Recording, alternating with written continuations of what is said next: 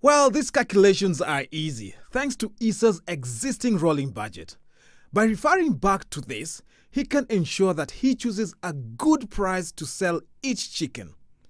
If he plans to sell all of his remaining 480 chickens at 350 shillings, he will make a total of 168,000 shillings.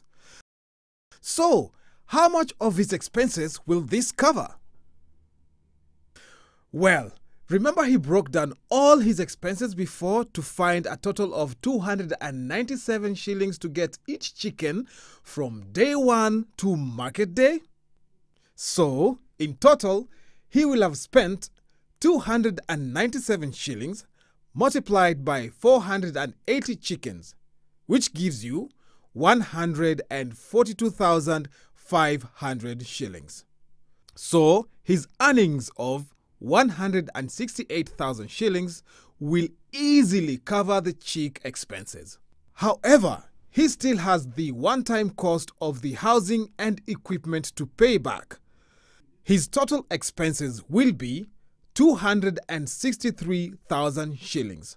So, he's still left with a debt of 95,200 shillings.